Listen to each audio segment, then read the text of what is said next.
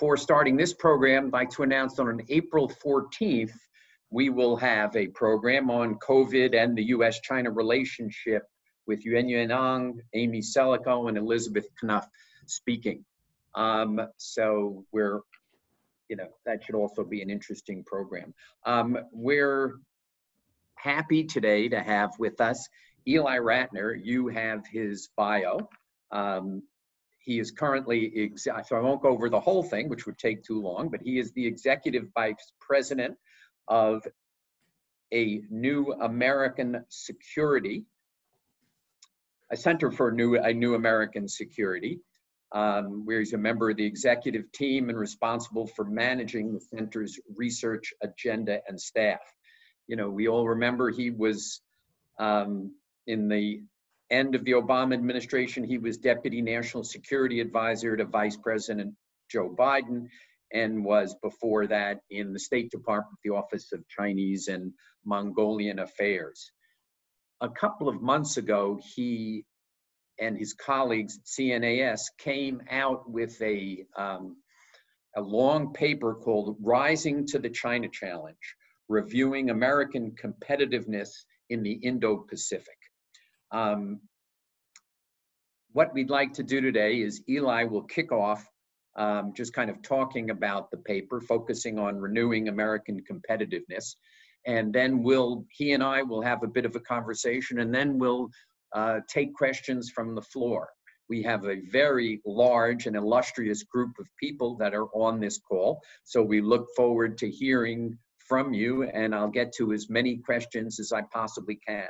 Eli's kind of become a regular for the committee after participating in our Track 2 Maritime Dialogue on the South China Sea.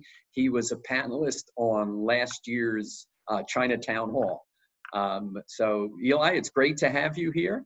Talk for a few minutes, and then I'll ask some questions, and then we'll go on to questions from the audience. Just one administrative point, which is if you want to submit a question, please click on the Q&A option at the bottom of your screen. We will not use the raise your hand function during this program. Ely, let me turn it over to you, and thanks so much for being with us today. Yeah, well, thank you, Steve, and thank you everyone for taking time out of what I know is everyone's busy schedule right now. And I'll just echo Steve, I hope everyone's staying safe. What Steve asked me to do was just talk for about 10 minutes or so, a little bit about the substance of this report that we released, as well as the process. What is this report actually, which might be of interest and set the context for the work that we did. So the origin of this report, this was a congressionally mandated study. The origin of it came out of the Senate Armed Services Committee in the National Defense Authorization Act, which is the bill that the Senate Armed Services Committee writes every year for guidance for the Defense Department's priorities and spending. And in the National Defense Authorization Act, the NDAA as it's called, a couple years ago, they put in a call for an independent study on US strategy in the Indo-Pacific. And interestingly, even though it came out of the Armed Services Committee, which oversees the Pentagon, the reason that they did it is because they felt like the Defense Department, the US military was relatively focused on the China issue, but that the rest of the government was not. And so what they wanted to do was to call for what in Washington we call a whole of government strategy, but a comprehensive strategy that would look at not only what the Defense Department needs to do, but what do the other agencies of the US government need to do to successfully implement the free and open Indo-Pacific and the national defense strategy and some of the other strategies that the Trump administration had put forward. They weren't looking for a new strategy toward China. They were looking for ideas really for policy recommendations associated with trying to get through their conceptions of competition. The Defense Department competed for the report, meaning they put out a public call. Any institution could submit an application. CNAS did, along with, I believe, a number of think tanks, and we were awarded the study. And I think part of the reason for that, as we understood it, was one, that we're a bipartisan organization. The people who worked on the report, we have veterans of George W. Bush administration, the Trump administration, as well as the Obama administration. And really, our organization is focused on concrete policy recommendations, not just the 30,000-foot grand strategy debate. And finally, we have a number of research programs that are quite collaborative, such that we could work in an integrated fashion, which is important for reasons that I'll talk about when I talk about the substance. So we had about almost 20 researchers working on this report, starting around last April for a period of about 8 months. We delivered the report to the Defense Department in December. They did an internal security review just to make sure, not to have us change any of our opinions, but to ensure we weren't including anything in there that was sensitive from a classified perspective or otherwise. They hardly changed a word, and then we released the public version that we put out, with the exception of just a couple words, is exactly what we submitted privately to the government. So that's the background. In terms of what's in the report, maybe I'll just say a few things.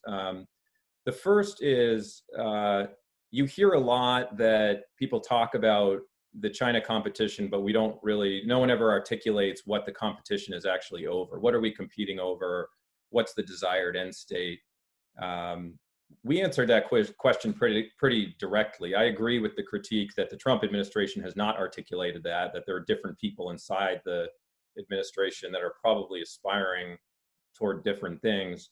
But what we described is a contest over the future of the regional order in Asia and the international order more broadly. And there's a preferred vision of that I think most policymakers in Washington would agree with, that would hope for a more open, more liberal international order as it relates to the security environment, the economic order, the political order. And there's an alternative order that China is aspiring toward. And that's not because the Chinese leadership has a secret strategy locked in a vault somewhere, but rather because the exigencies of its system, of its national interests, of the Communist Party, drive it toward a set of foreign policy preferences that would be a different set than the US desired order. It would likely be more closed economically, more state-led, less democratic politically, less open in terms of the information environment. The security environment would be quite different than what the United States would look. And so what we posit is what the competition is over, that neither of these orders are likely to appear in their pure form. We're going to get some mix of the two, and the competition is over, does the future order look more like the order that the United States would prefer, or more like the order that China would prefer? So that, in our view, it's a contest over the international order, the rules, norms, and institutions that are going to be guiding international politics. So that's what the competition is about. In terms of the content of the study, I'll just do this without getting into the policy recommendations, Steve. I'll just say, in the beginning of the study, we articulate what we describe as 6 core principles in the report. And those are ideas that came through as we had several different teams working on several different aspects of the report. We really looked at what the kinds of insights they were having, ideas they were coming up with, and tried to see what were those that spanned across the totality of the issue set. And the ones that we came up with, so there were 6-fold. The first is that the China challenge, as we describe it, is a relatively urgent problem that demands to be one of the, if not the, organizing principles of U.S. foreign policy. That there was a description in the National Defense Strategy that got a lot of news in national security circles, that, as Secretary Mattis, who was Secretary of Defense at the time, described, that there was a narrowing strategic advantage for the United States in terms of its military advantage in the Western Pacific vis-a-vis China. But what we saw is that as we were looking at the other domains, economics, technology, diplomacy, information, ideology, across all these other aspects of that competition, that we saw a similar story of a narrowing strategic advantage for the United States. And that some of that, of course, yes, is the result of a natural redistribution of power in the United States. China's rising. Of course, it's going to have more influence. But a lot of that we thought was due to decisions that were being made in Washington to allow that strategic advantage to narrow in a way that was not conducive with U.S. interests. So thinking about this as an urgent challenge, a challenge that's here and now. I mean, people often, it's certainly changing in the last couple of years, but people have often talked about China as sort of the over the horizon challenge that we would have to think about someday, but not the challenge for now. I think what we were describing was this is really a challenge for now, sort of an urgency to the problem.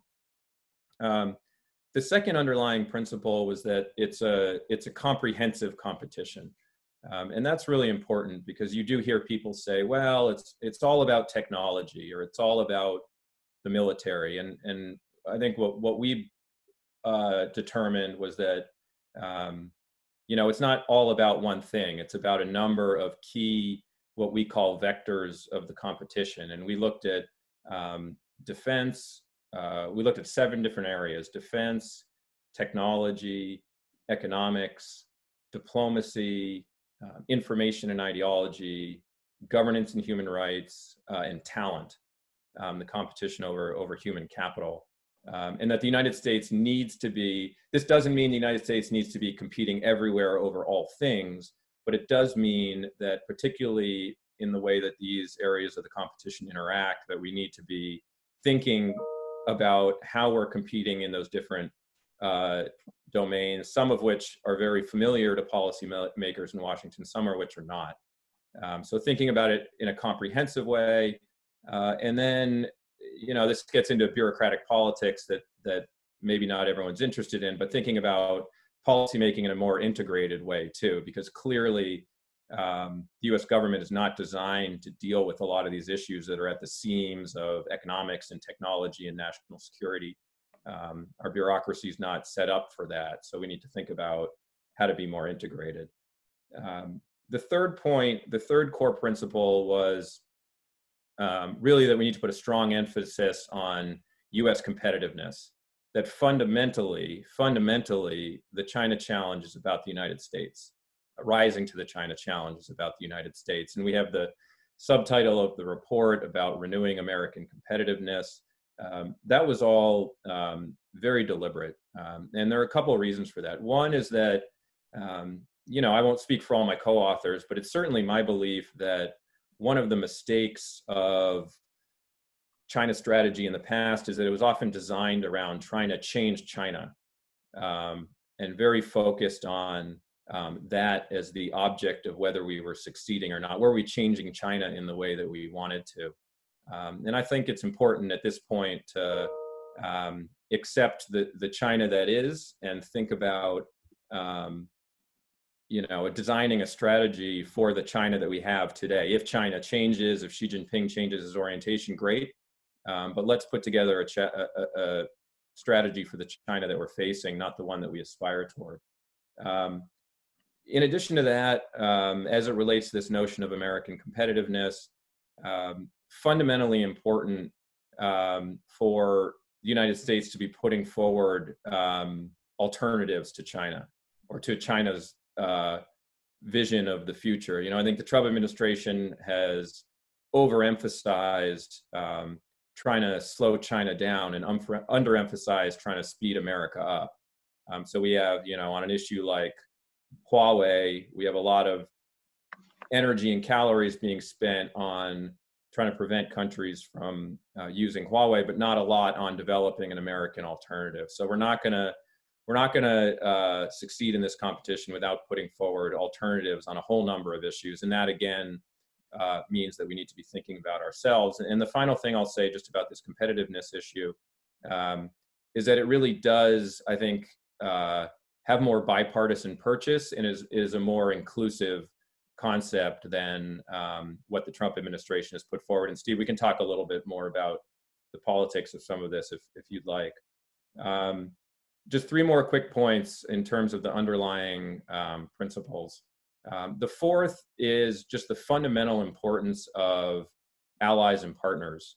And, you know, that word gets thrown around a lot in Washington, not always with great clarity. But it is the case that, again, across almost every one of these vectors of the competition, there's hardly an area where the United States is going to succeed working completely on its own. Given the nature of the global economy, given Chinese advantages of scale, given Chinese advantages of geography in Asia, there really aren't a lot of unilateral solutions here. So this doesn't mean we need a, you know, anti-China coalition or an Asian NATO. I think everyone knows that's not going to happen. But what it does mean is the United States needs to be thinking about what are the various coalitions of countries, some that may include China, that it's building to enhance its competitiveness on a number of these issues. So the allies and partners piece is really important. And maybe if folks want to talk a little bit more about that, there's a little bit more to say about the allies question, which I think is interesting. Two more points quickly, so I'm not going on too long here. The fifth, which I think for me anyway, was probably the most interesting intellectually, is the argument that the United States really needs to be in the business here of building international order, being order building, and that far too often I think we've fallen into the trap of being very defensive about the post-Cold War international order in a way where we perceive ourselves as in a defensive crouch trying to protect an old system, and China's the rising power trying to revise it. I just don't think that's the right framework. And I think the better framework is that the United States and China are both competing to build a new international order.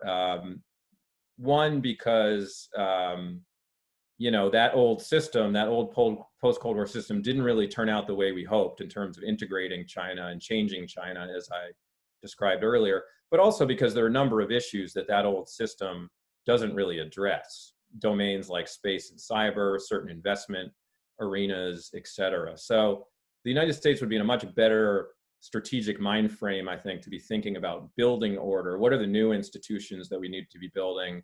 Thinking about innovation and entrepreneurship as at the core of US foreign policy, rather than how do we protect and defend or repair an old system. Though, of course, some of those institutions are important, but thinking much more about building. And then the final point is very simple, which is just that this is not going to be easy. And in some ways, you know, the old theory of China's strategy in the post-Cold War period was that we were going to pursue our liberal international order, and that was going to, for all intents and purposes, prevent a China challenge from ever rising in the first place. That, you know, it was going to, both by inducement and pressure, was going to lead China to accept our system. I think given the fact that that hasn't happened, this is going to require us to make compromises, endure costs that maybe we weren't expecting or hoping for. And that's going to require leveling with the American people about that, educating the American people about what we're doing and why, and getting the buy-in of the American people, and as well as our political leadership. So, Steve, that's a lot to put on the table, but happy to get into some of the specifics as well. I think that was a terrific introduction, really great. One of the great things I think about the report, which I can say, is that even if you disagree with the way China is characterized, you have to agree with an overwhelming majority of the recommendations of restoring American competitiveness. That if China has to serve as the reason why we restore American competitiveness, that's great. But so many of the things that you talk about in the report are just things I kind of read and I go, yeah, more people who go to Asia, bigger more people understand Asia, more people speak Asian languages, more diplomatic commercial representation throughout Asia, going on and on. I think those are, it makes the report, in my view, very, very valuable. You submitted in December, and it got published, I think, on January 28th. Given what's happened in the last 2 months, obviously, we've seen the consequences of the strategic rivalry between the United States and China, reducing cooperation between the two great powers in the healthcare area, compared to what happened on SARS, on Ebola, swine flu, H1N1.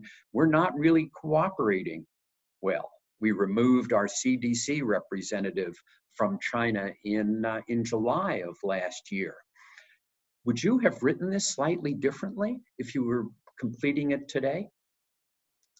Well, it's a good question. I mean, I think maybe I'll just say one thing about let me just, before I answer that, maybe just respond to your initial comment, because I think it's really important. And folks maybe, particularly those who are not in Washington, sort of following the day-to-day policy debate, might be interested in some reflections on this, which is, the fact that I think Steve, you're right, that a number of people from across the political spectrum who debate bitterly about some of these fundamental questions about China and US-China policy, and how illiberal are they? How revisionist are they? How confrontational should the United States be in its strategy? What are the prospects for cooperation? All the big questions. Underneath those fierce ideological battles is a huge amount of agreement on what policy agenda should be. I mean, there are people who, I think if we put a strategy together with a group of people.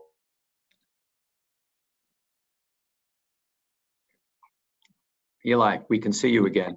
Okay, good. Sorry about that, and apologize for my baseball background here. I'm on my phone now, so I think the connection should be more stable, and I apologize.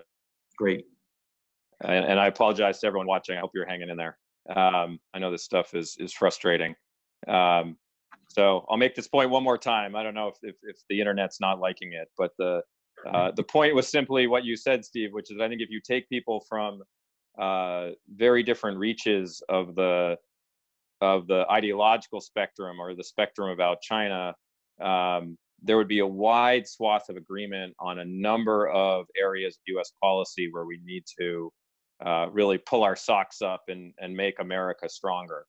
And I think that is, people talk about the new consensus on China, and I don't think there's a new consensus on China on sort of the Trump administration's version of strategic competition, for better or for worse.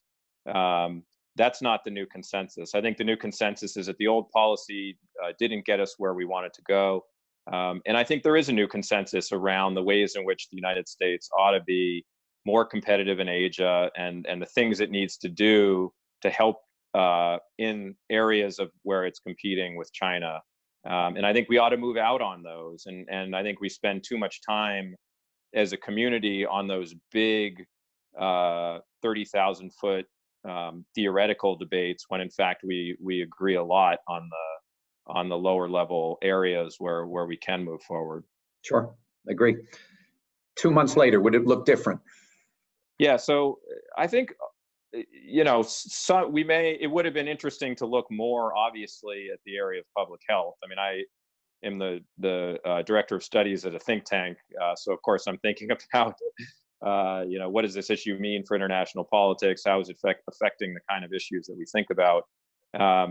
I think in general, many of the issues that we were talking about are looking at in this report are longer term areas of competition that are not going away despite the COVID crisis. And I think in many ways, this crisis is going to accelerate a lot of the trends we are already seeing. I think it's accelerating the tensions in the relationship. I think it's accelerating some of the economic trends and technological trends associated with supply chains and decoupling and otherwise. So does this crisis highlight the fact that in certain instances it would be great to have greater cooperation between the United States and China. I think that's probably the case in public health, but it's also the case that, at least from my perspective, some of the actions that Beijing took early on in the crisis in terms of,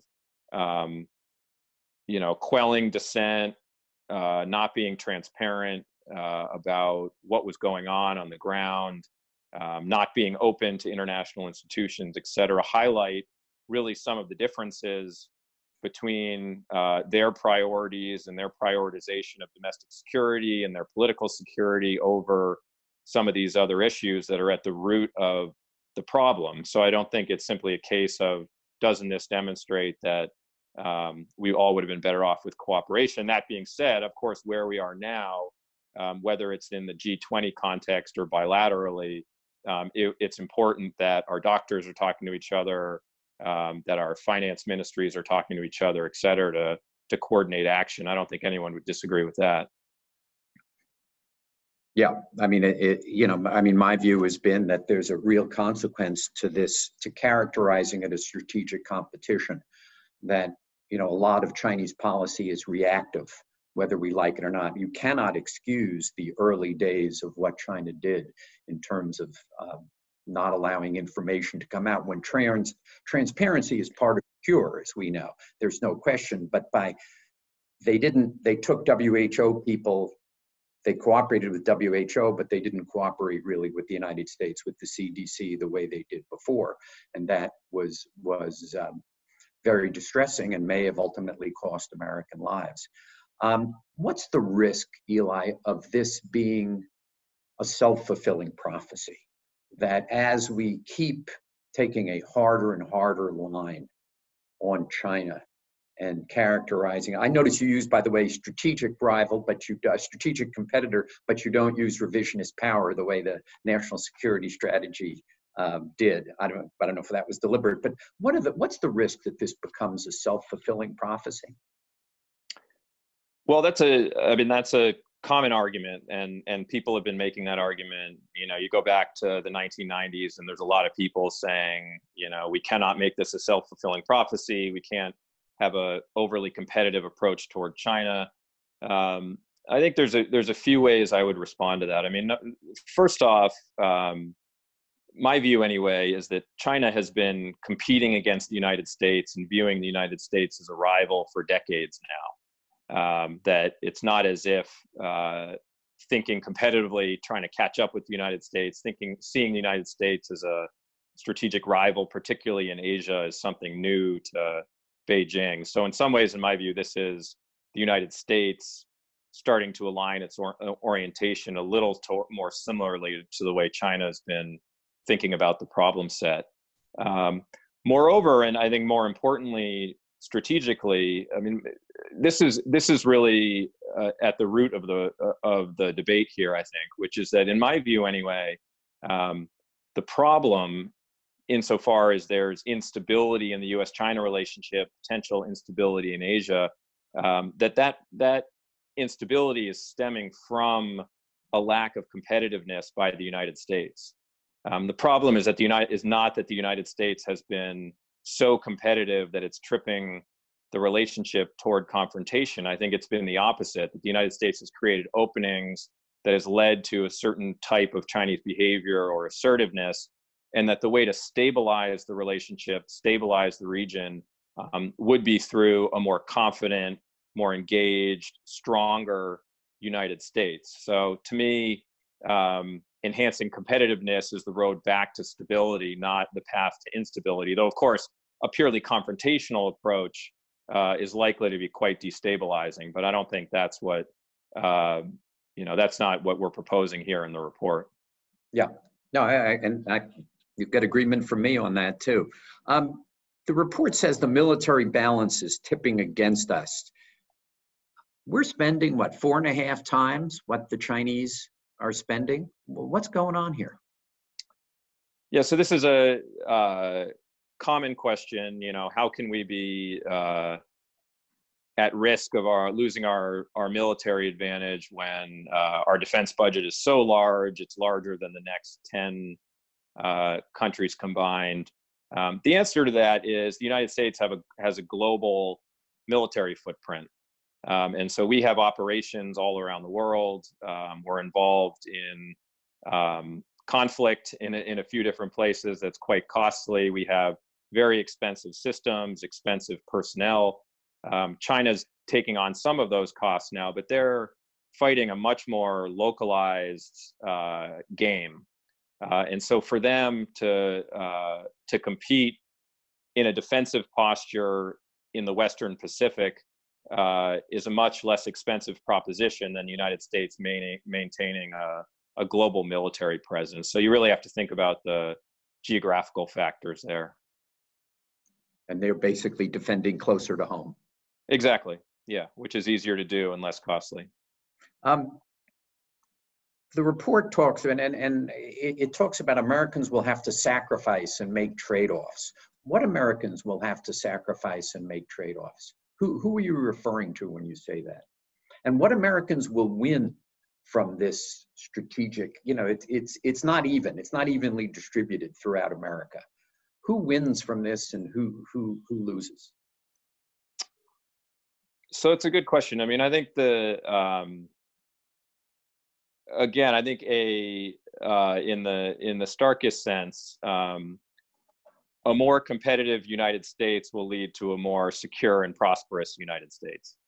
And so a world in which we're losing our military advantage, we're losing our technological advantage, we're becoming less relevant in setting economic and investment trade rules, a world in which that is getting less free and less democratic, that all of those things combined will be to the disadvantage of most Americans.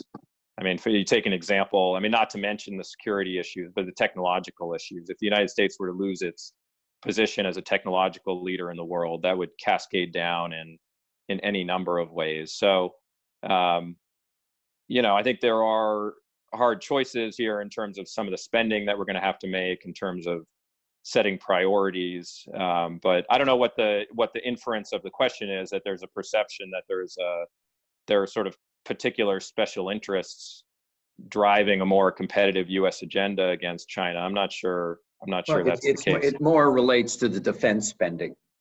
No, I think that the competitiveness is you'll get no argument from me that is absolutely central to what we should be doing in Asia. When we're spending what we're spending on defense these days, and the report calls for increased expenditures, there are winners from those increased expenditures. Whereas, I always go back to my favorite General Eisenhower quote, for every gun that is made, every warship launched, every rocket fired, signifies in the final sense a theft from those that hunger and are not fed, those who are cold and are not clothed. So I would argue that some of these expenditures will have to take money from our social programs, which tend to support some in America, and our defense industries will do, and defense services industries do quite well. Well, we're not calling for increased defense expenditure in the report. And in fact, the root of the problem as it relates to maintaining deterrence in Asia is not that we aren't spending enough money. It's that we need to develop new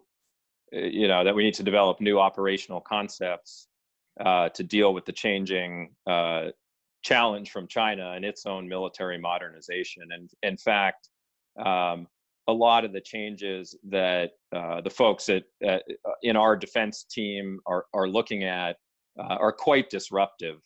These are not, the kinds of things that are supporting legacy systems. It's much more about building a new American way of war, a new type of military, and it absolutely needn't require spending more money. So that's not really at the root of this. Mm-hmm. Good.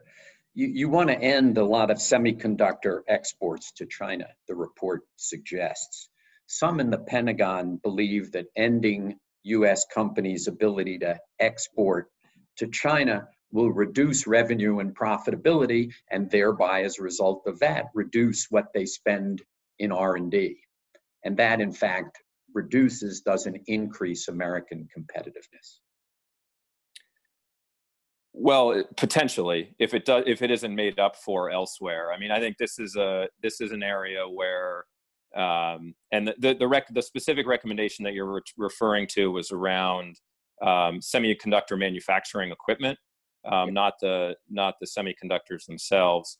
I think that was identified as a really important area of U.S. technological advantage. That if the United States were to lose over time, would have very substantial economic and security effects on the United States. So, this is an area where short-term profits don't always align with long-term incentives.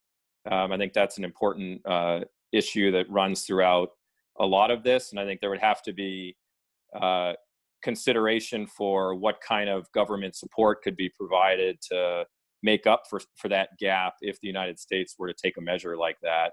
And it would have to do it unilaterally, which is something that we note as well, because when the United States takes some of these protectionist trade remedy measures unilaterally, it absolutely doesn't work because China can go to the next bidder. So that's the kind of policy that would have to be coordinated with the small number of other countries that are in that business. But I take your point. I think we address that head on in the report, in the language underneath that recommendation, and do note that there's a trade-off there as it relates to some of the revenue that would go to research and development, and that would have to be made up for elsewhere.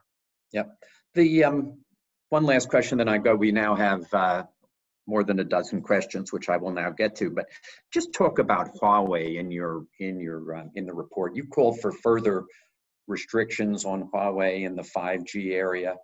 In September of last year, Tom Friedman met with the CEO of Huawei, and he offered to license the entire Huawei 5G platform to any American company that wants to manufacture, install, or operate it completely independent of Huawei. How should we react to that? So that's an interesting idea. I remember, Steve, the last time we saw each other, you mentioned that as well. I haven't heard much about that since, so I don't know how serious a proposal that was. This administration apparently turned it down without really explaining why it was turned down. But it would kind of put some American company, whoever it was, I don't know. It could be AT&T, it could be, a manufacturer, but put them in the 5G business.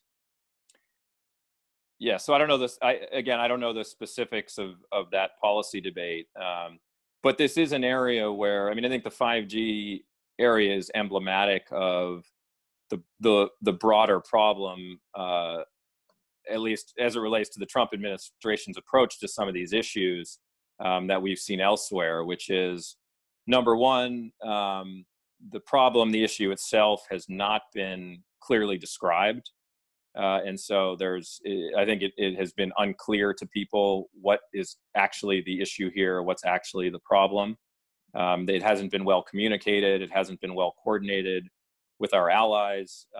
And most importantly, again, we haven't come up with an alternative. So the times that I've had the chance to talk to administration officials about this, my message is always, look, you can't go rolling into a foreign capital and say, don't use Huawei, and that's the end of the conversation. That if you don't have, we should do this instead, whether it's an international consortium or whether it's some kind of effort to move to an open architecture, which I know a lot of people are thinking about, then you can start to get somewhere. But simply trying to forbid countries from using Huawei is going to be a losing proposition. So presenting alternatives is fundamentally important as part of that package. Yeah, and it gets to the report's emphasis on doing everything multilaterally. Putting it together. It's a recurrent theme in the report, and it's one which is absolutely right. All right, David Harvelitz asks, how can free market economies compete with centrally planned ones where Huawei gets $75 billion plus monopoly protection? Cisco gets $44 million. And he quotes an article from the Wall Street Journal. Right. So this is I think, again, at the root of elements of the economic challenge and the technological challenge, which is that the United States, if it maintains an entirely open system and China doesn't play by those rules, then we're going to be quite disadvantaged. And I think some of the notions of reciprocity and trying to rebalance that economic relationship is what a number of people are thinking about now in Washington. I don't think the answer is that we want to be entirely like them. We have to maintain, the things that we believe about the way competitiveness is important and whatnot. But, in areas where we think that China is doing things that are unfair or illegal as it relates to the trading regime, I think in the investment regime, I think using trade remedies to rebalance that so those companies aren't advantaged is important. And then thinking about, I think this is a very nascent topic in Washington, but I think, how are we thinking about not Chinese style, but industrial policy in the United States in terms of technology and investments and otherwise. And the problem is, again, we don't have a reliable process to do that right now with this administration. But that would be certainly something that we should be taking a look at, whether it's, the kind of investments we're making in artificial intelligence, in 5G and otherwise, that there's going to be a role for the U.S. government in this, as there has been in the past. What do you think thinking about industrial policy, the 2 trillion that is being put to fight the economic effects of the coronavirus. How do you think that is going to change the landscape in Washington thinking about funding these initiatives? Well, it's a good question. And that sum is so vastly beyond what would be required. And you take an area like, Steve, we were just talking about the R&D profits that semiconductor manufacturing equipment companies are getting vis-a-vis their sales in China, and making up that delta, it'd be a rounding error on that $2 trillion. So I think that's true. We're going to be absorbing massive deficits as part of this. I guess it could cut a different way. I mean, either we come out on the back end and we're going to be thinking about fiscal austerity, or adding on a few extra expenditures isn't going to feel so great in that context. Maybe there's a way. Again, I guess I'm thinking out loud. Maybe there's a way to, if there's going to be a second stimulus package or a third as we go through this, can we be thinking about some of these broader priorities in addition to feeding the immediate needs as we're sort of designing our economy? So I don't know. I think we'll have to. That'll be a way to be seen. But clearly, the current economic crisis that's going to unfold here most likely is going to be absorbing the U.S. government for some time to come. Yeah, which leads to an interesting question from Jonathan Marshall. Thanks, Eli. Can you say a bit more about how a potential Democratic administration might frame a China policy? What do you think its priorities will be? Yeah, sure. And, I'm happy to answer that, not speaking on behalf of a particular candidate or whatnot. But, I think if the question is really what would be different from what we're seeing out of the Trump administration, I think there would be a few areas of contrast in terms of the Democrats. I mean, I think one would be on the values question, where I think the President Trump himself and the Trump administration has obviously been pretty weak in this area. This is, I think a defining difference between the United States and China. So more focus on democracy and human rights in China, but also as it relates to the way we think about the broader competition between the United States and China, I think would be one potential area. Another would be, Democrats, probably other mainstream Republicans, but I think a Democratic administration would be much more focused on strengthening and building alliances rather than trashing them, which the Trump administration has done. So to my point of, you need your allies to deal with a lot of these problems, the Trump administration has not been making great friends. And I think to the extent that there are areas where we need to cooperate, it's only made the more difficult by the Trump administration's overall orientation towards alliances. So I think the focus on allies would be quite different. Another area would be related to that, but not exactly the same, would be, I think Democrats obviously are more open to multilateralism, which is important in the Asia context with ASEAN and a whole bunch of, the alphabet soup of organizations out there, the ASEAN Regional Forum, APEC, the East Asia Summit, of course, the World Health Organization, the Paris Climate Treaty, all these different multilateral arrangements. I think Democrats tend to view these as benefits rather than burdens for the United States. So I think more participation in those, more focus, more respect, more funding, UN agencies and otherwise would be another potential difference. And then finally are the investments at home. I think this is an area, again, Steve, just to your last question, that will be likely colored by the amount of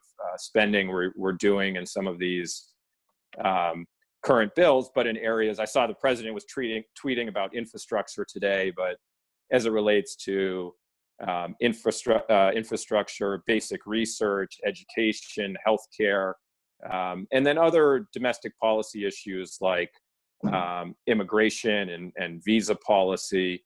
I think sort of investing in American competitiveness through sort of progressive domestic policy priorities would be another potential difference. So I think there's actually a lot of differences. I will say also in relation to that question, the Trump administration, and I think maybe the president himself, sees the China issue as one of great advantage to them. He's often talked about how he's, tough on China and he's the only one who's tough on China. I think that is an argument Democrats are willing to have. I don't think the way that I describe the president's administration is, he's confrontational without being competitive. He's not competitive as it relates to values. He's not competitive as it relates to allies, et cetera, et cetera. His sort of fawning relationship with Xi Jinping. I don't think the president has a lot of hot rhetoric on China, but I don't think he's got a lot to back him up in terms of enhancing American competitiveness in the way that we put forward in this report. So I think there's a long way to go. And again, I think that could be a bipartisan agenda. So it's not exclusive to the Democrats, but there's a lot of room. There's a lot of areas where the Trump administration has just not put forward a competitive policy where the Democrats could do better, I think. Yeah, which gets into this question from Eric Heyer, who says, does the U.S. really have the willingness and resources to do what needs to be done, possibly on the scale of the post-World War II investment in Europe and Japan to build Pax Americana? I would also ask that, the report, similar question, the report really comes out for an America that participates in a new TPP. Is that something that's realistic in the trade environment in the United States today? Both questions. Yeah. So that's a good question. I guess on the first one, I think the jury's still out about how central is this issue going to be in American politics and U.S. foreign policy. I think that's and the degree to which it is a central focus is a little to be determined. I mean, I think a lot of people on this call probably think it is, or it should be. But when you poll Americans, it's not always the case. And our political leaders are on Capitol Hill, I think, starting to talk a lot more about this issue on both sides of the aisle, not just Republicans, but Democrats as well. So that may be a leading indicator. And Americans are getting more concerned in general about the China challenge, but I think we'll have to see sort of what the politics of this are and what kind of will the American people have. I think that's, again, it'll be up to political leadership to set the priorities and make that clear. As it relates to resources, there are things that are going to cost money, but I think if you went through the nearly 100 recommendations in this report, the price tag is not going to be enormous. That a lot of this is about, again, sort of diplomatic leadership, normative leadership, and smart policies and strategy, and working with allies, and some investments at home, but not things that would break the bank. And the end state, again, is not to, I'm not sure Pax Americana is the right phrase, because nowhere in the report are we referring to, trying to reassert an age of American hegemony or predominance, I think. And, and interestingly, I'm not sure this has gotten as much attention, but even the Trump administration's national defense strategy, which was, I think, a really important strategic document as far as these things go. And some of the authors who have written about that since they've left the administration say quite explicitly that the era of dominance is over, that what we're trying to do here is, at least in the defense area, is reassert deterrence, that it's much more defensive, and it doesn't require, rewinding the clock back to 1995 or anything. So the ambitions are actually a little more modest even than they were for the liberal internationalists in the 1990s, who were trying to transform the whole world in Asia to look like their image. So I think there's a little more realistic acceptance in this strategy, and I don't think it's necessarily going to break the bank. As it relates to TPP and trade, I think the jury is still out on that. The president, who was very negative on NAFTA, made fairly modest changes, many of which were actually part of TPP, rebranded it, and now sold it as a big success. So could he get minor changes to what was TPP, and might he go in a second term? I think it's possible. And Democrats have said, they're not going to take the deal as is, but if we make the investments at home first and we deal with some of the dislocations of trade, if labor and environment are at the table, better America be writing the rules than China. So I don't think it's completely off the table, but certainly it would require, a fairly substantial, again, political leadership, as would a lot of these issues. But I think it's not completely out of the question. And separate from the specifics of TPP, I think any, reasonable strategist would tell you that the economics are at the center of a lot of this. And if the United States isn't leading on trade and investment and setting those rules, then it's going to be hard to advance our interests otherwise. And Steve, we were talking a little bit earlier about the defense piece of this. I think that it'll be important for the United States to maintain conventional deterrence in Asia to prevent a conflict, but that's not going to be hopefully not at the centerpiece of this competition. Right. The Henry Luce Foundation doesn't say who there. You mentioned that we don't need anti-China coalitions, but coalitions that in some cases may include China. Can you speak more to this point? What are some examples of those inclusive coalitions? I expect climate change would be one, but others?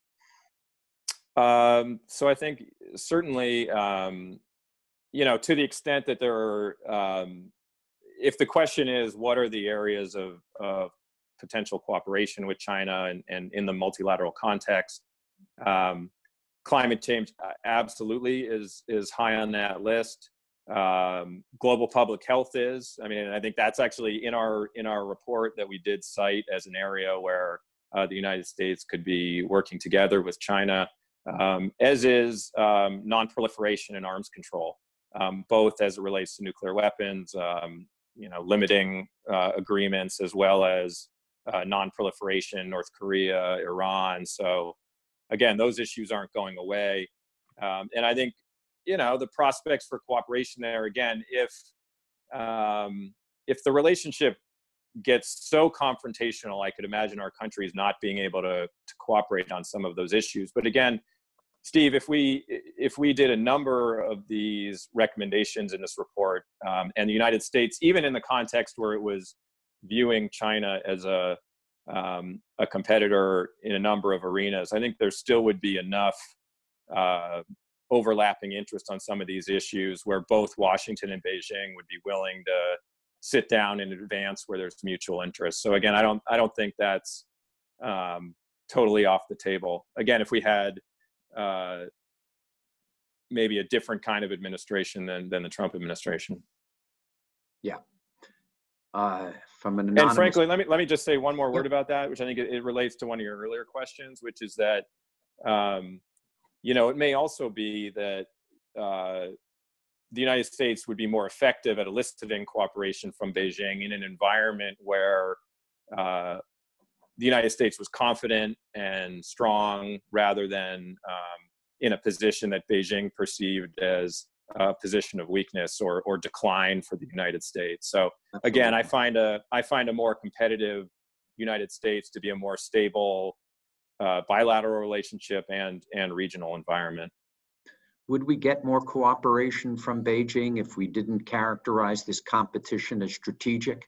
If we characterized it as economic and diplomatic, but not strategic? Strategic connotes kind of existential, that some point Chinese are going to land in California and take over the place, or subvert the United States, or we're going to land in China and march to Beijing. Wouldn't it help us kind of get to some of the places we want to go?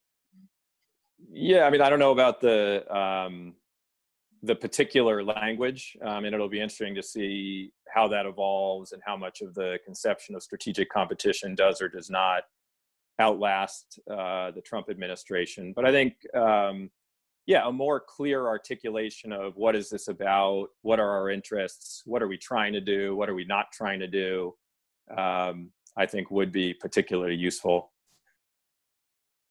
Yeah, I would even make the argument that, Chinese human rights violations, so the policy in Xinjiang, which is so abhorrent, if they would be more willing to listen to us if we hadn't characterized the relationship as a strategic competition, that even when we make good points, the Chinese perception is just an attempt to undermine their rule within China. Yeah, I think that's right. So the rhetoric matters. And again, I think that's been, I think, the sort of fighting over what are we calling COVID-19? Is it the China virus or the Wuhan virus? And getting into that whole struggle with Beijing, much less at the G7 and with our allies and partners, doesn't seem like the best area to put our energies. And I think, again, is exemplary of what I was talking about earlier about being confrontational without being competitive. If the United States wants to compete with China over COVID-19, how about having a very competent response here at home, being generous and leading abroad? I mean, that's how you compete with China. You don't compete with China just by name calling. Yep. This is from Jigar Khatri. Some scholars, such as Michael Beckley, argue that a faltering China would become more aggressive. If China experiences a significant slowdown in the near future, what are the odds that an armed conflict between the United States and China would erupt, and where are the most likely flashpoints? So that's a good question.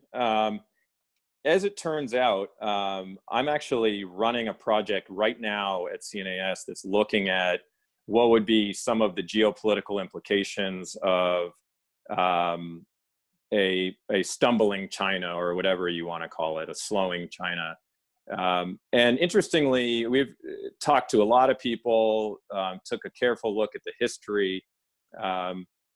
You can't predict the future, but history would suggest that in times when Beijing has been more concerned about domestic instability, that they've actually sought to have a more cautious regional and international response, that the concerns about rallying around the flag and diversionary war and wag the dog and these kinds of things, there's not a lot of people that think that's a likely response from Beijing, that likely they would, if provoked, of course they're going to respond, but that they're not likely to be looking for a fight. So that's not something I worry about too much, frankly. Yeah.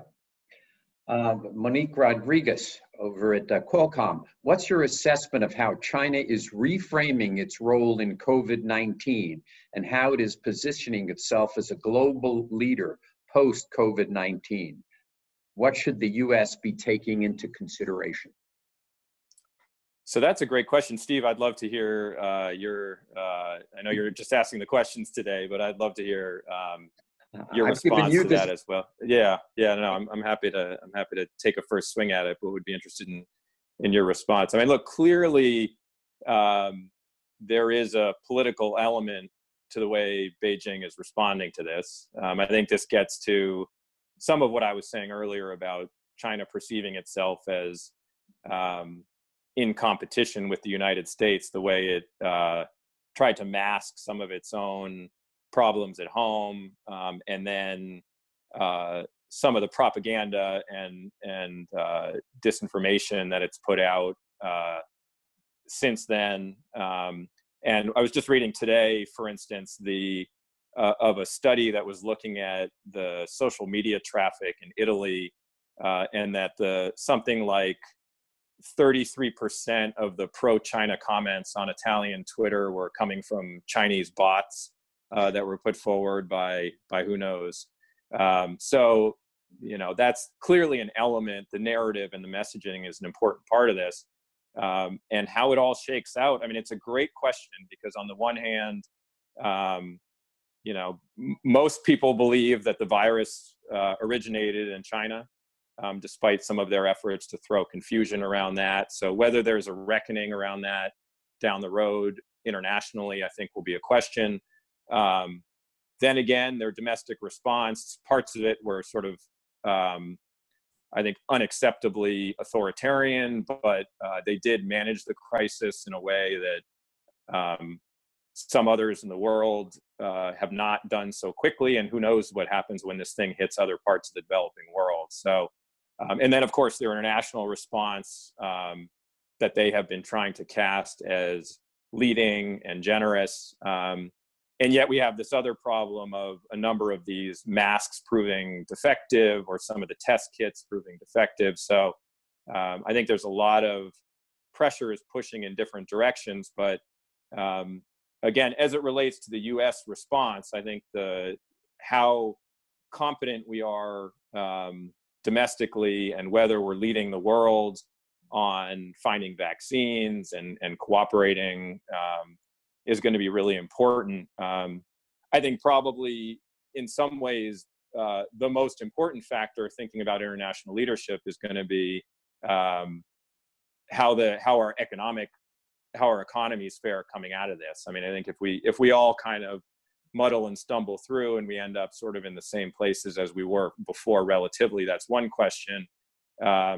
If the Chinese economy bounces back in more of a V-shaped fashion, and the United States is in a sustained recession, of course, that's a very different environment. So, a little too early to tell here. I do think we're in, this is going to be a marathon, not a sprint, in terms of how this issue displays. And who knows, in the final analysis, the U.S. response, once we get our act together, might end up looking fairly competent. China may have a second round of infections. Who knows? So a little too early to tell, but clearly, this is an area of geopolitical competition, and it's not just the Trump administration making it that way.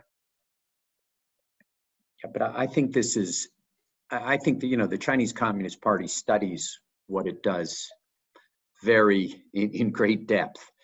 And they had in place a system for disease reporting, which screwed up, where the local officials did not allow the reporting to go up. And by the time it went up, it was too late for them to get a hold of the of the vials, to get any level of control. The screw up is one of those times when you just go, oh my God, the system doesn't work.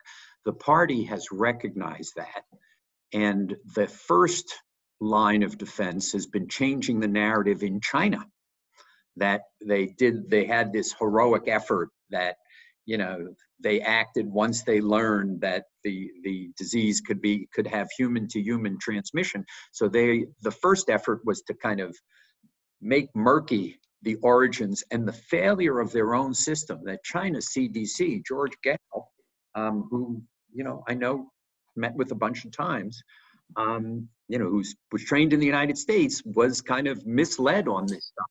And when he sent his people down, finally, they realized it and came back to Beijing and said, the folks down in Hubei are totally misleading us for their own reasons. The Chinese local officials' sense to minimize what's going on just went amok.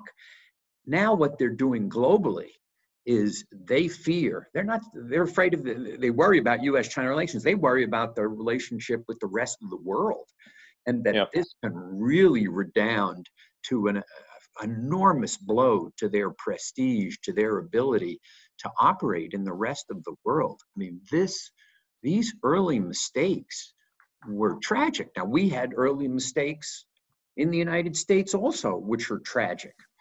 But at the inception, it was China's flawed approach, which is this propaganda is really about trying to shape the narrative around their incredible mistakes. Now, the party will have an internal document which analyzes this and tries to make sure it doesn't happen again.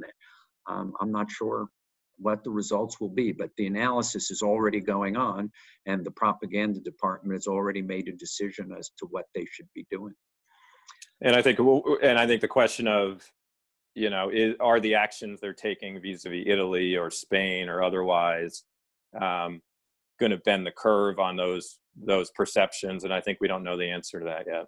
Yeah, and are they going to bend the curve on the the number of viruses? Right.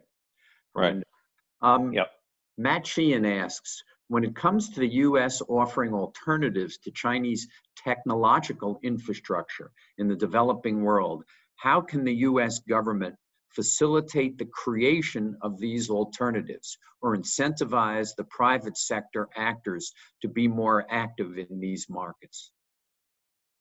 So that's a great question. And one of the sort of specific recommendations that was included in this report, that is some of our Asia team, actually led by Dr. Dan Kleiman, has been working on for well over a year, predating this report, was the concept of a U.S. digital development bank. And the idea here was in part that as it relates to the Belt and Road Initiative, the answer is not for the United States to try to compete dollar for dollar, but that there may be certain areas where the United States does want to compete with China's efforts to design the infrastructure and architecture in certain areas, and that the telecommunications area was an important one, and one in which the United States has natural advantages as it relates to our own companies and human capital. Sorry, I should be coming back here. And so our folks put together this notion of a digital development bank. It has gotten some traction. I think there's been some legislation drafted to this effect that would focus for U.S.-backed loans in the digital area to support some of this infrastructure, given the importance of the digital domain as an area of competition, or at least difference in terms of how the United States envisions the future from China. So I think that is an area to focus U.S. resources and attention. In the report, you talk about increasing cooperation with the World Bank and the Asian Development Bank. Why not with AIIB, Asian Infrastructure Investment Bank, as well? Why don't we increase cooperation with them? I think that would be worth taking a look at. Again, that is not something I would necessarily discount out of hand. I think it would be worth consideration. I think there would be a question of whether you would get it funded, whether you get the resourcing you needed for it out of the U.S. Congress. So there might be an obstacle there, even if the administration wanted to do it. But might be worth including in a broader development strategy. And development should be, there was a question earlier about areas of potential cooperation between the United States and China. If in certain areas that should be an area where we could work together. Again, there are obstacles to that on a number of fronts, but if it's done in a certain way and through institutions and with other partners, then certainly there's more demand than our two countries can handle. I'm not sure if Matt Furchin, who's a public intellectual of the committee, asked a question, which I don't fully understand. What is your assessment of where the blue B D network is headed, including under either a potential second Trump administration or a possible Biden presidency? First, tell us what the blue dot network is. So the Blue Dot Network is an effort to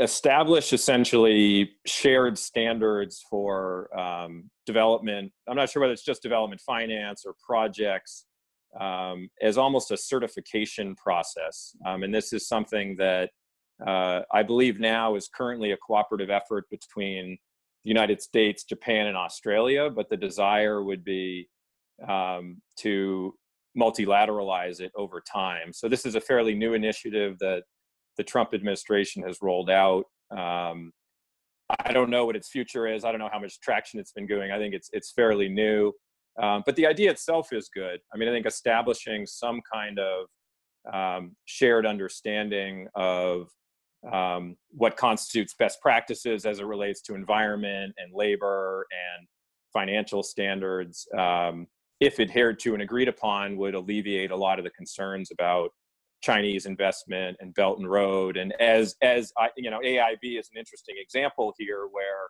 in many ways, one could argue in part because of U.S. pressure, the AIB really has elevated to a level of international norms on a number of lending issues. I think this is an effort to try to do that more broadly in development finance. So we'll see where it goes. I guess I don't have a firm view of that particular effort, but I think the overall idea is the right one.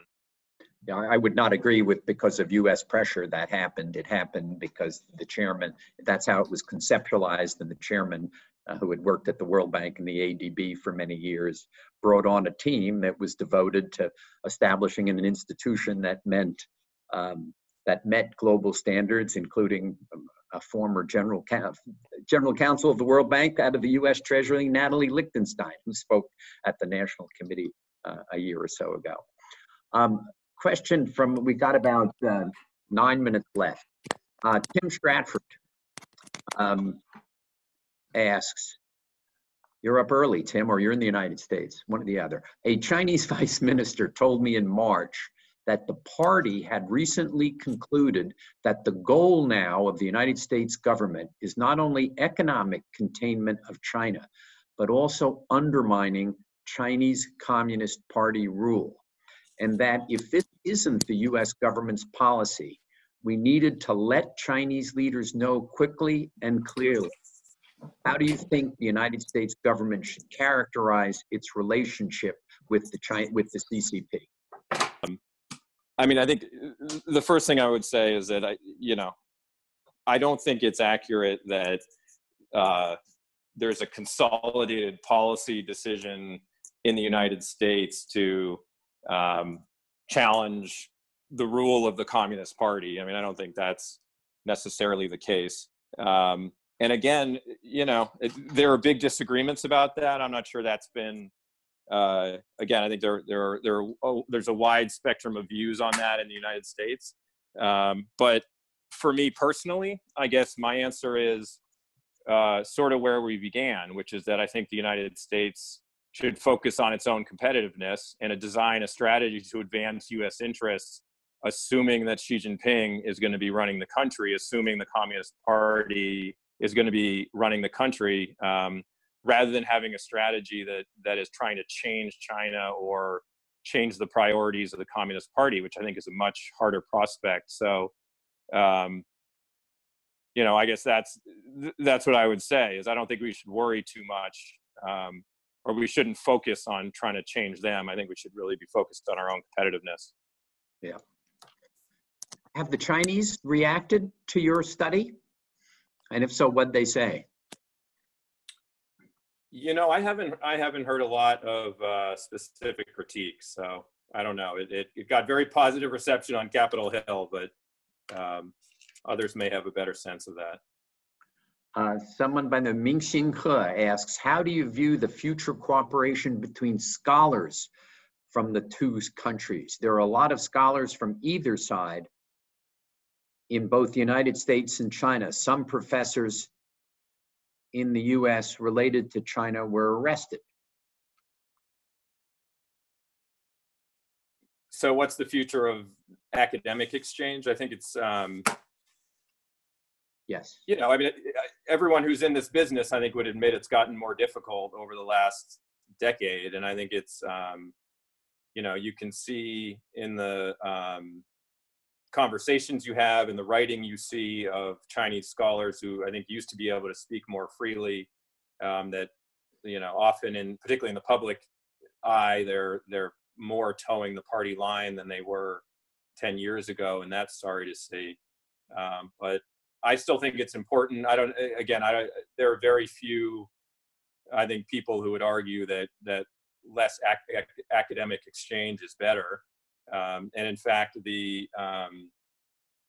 recommendation we make in the report vis-a-vis, not sure this is exactly the question, because it obviously depends on whether you're thinking about sort of social sciences versus hard sciences or otherwise, but the recommendation that we make is that the United States should be welcoming of Chinese students and scholars. I mean, we do have to take a realistic approach to espionage risks, which are real, but that, you know, we should be doing everything we can to get talented Chinese students and professors to the United States and to keep them here.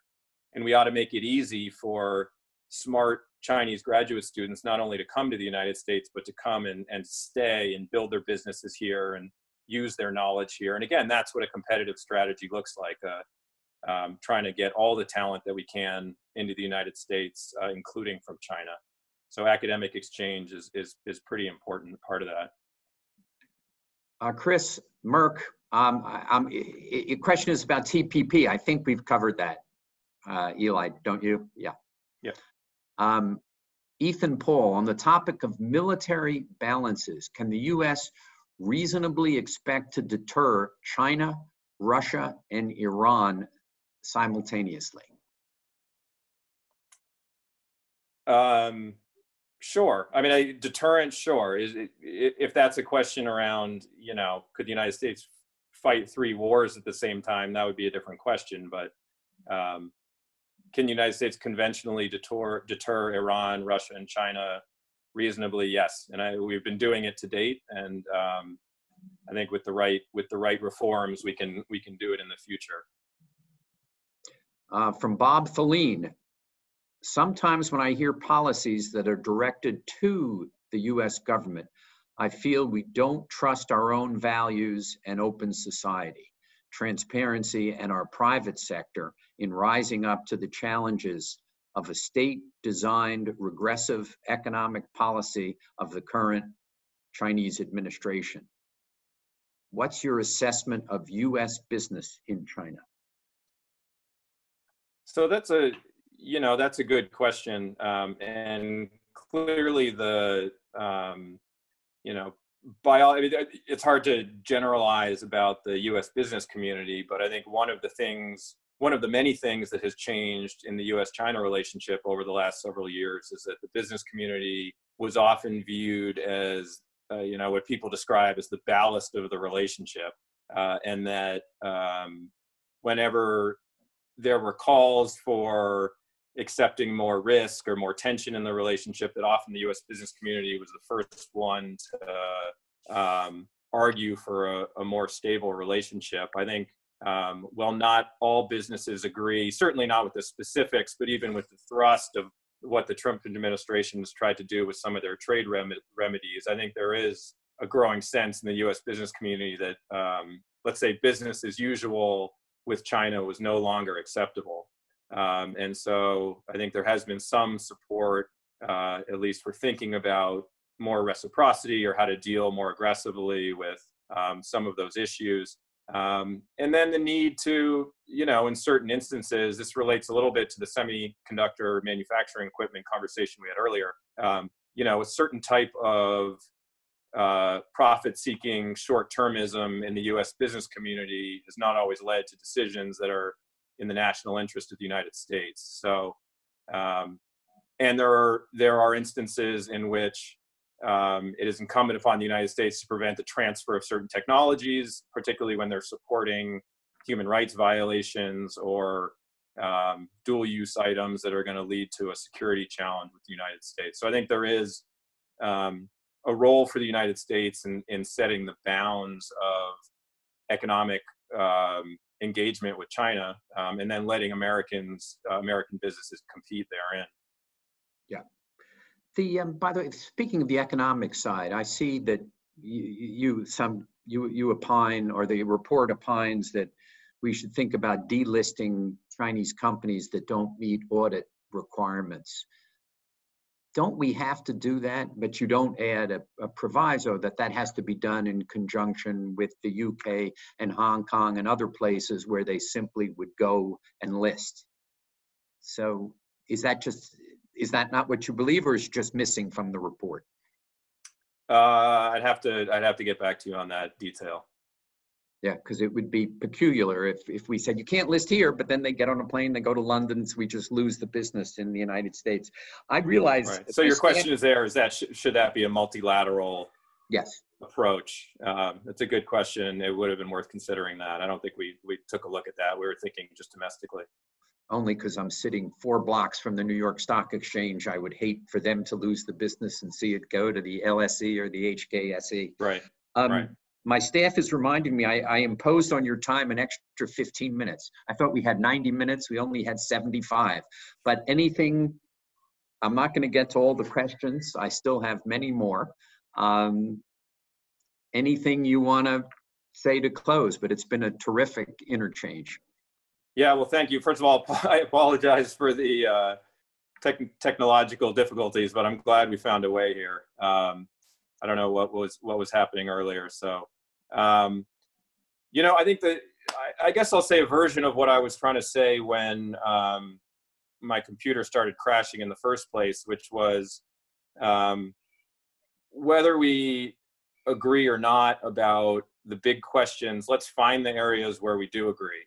And if that's, thinking about investing in ourselves and our education and research and development, as we think about cooperating with allies and engaging regional institutions and those issues, why don't we start now with that agenda, which isn't in and of itself going to be easy. It's going to take some time to renew our competitiveness in all these areas, rather than getting in our trenches about what we think about the future of China and the future of the U.S. relationship, and feeling like we don't want to come out of our foxhole until we've either won those battles or fully adjudicated them, or there's some new Mr. X article in Foreign Affairs that just clears it all up for us and we know exactly what our China strategy is going to be going forward. I actually want to do this as an exercise, Steve. Maybe it's something your organization could help with.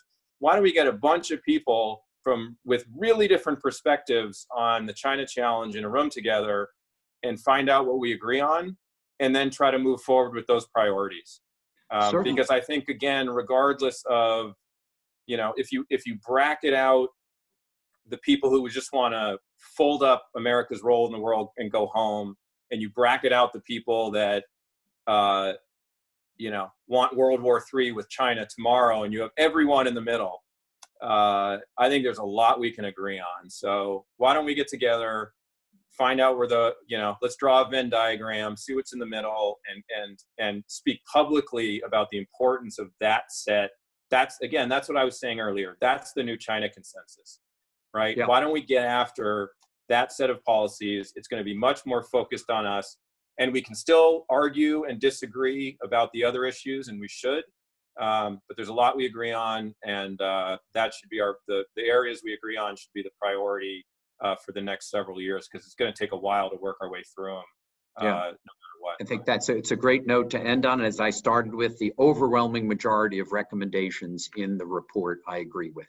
Increasing federal R&D, of course we have to. I mean, there's so many things as I read through where I would just go, of course, of course, of course. And if it takes China to kind of get us to reinvest in ourselves, I'm actually okay with that too. That's fine. But Eli, thank you so much. Thank you all. I see the overwhelming majority of you stayed with us the whole time.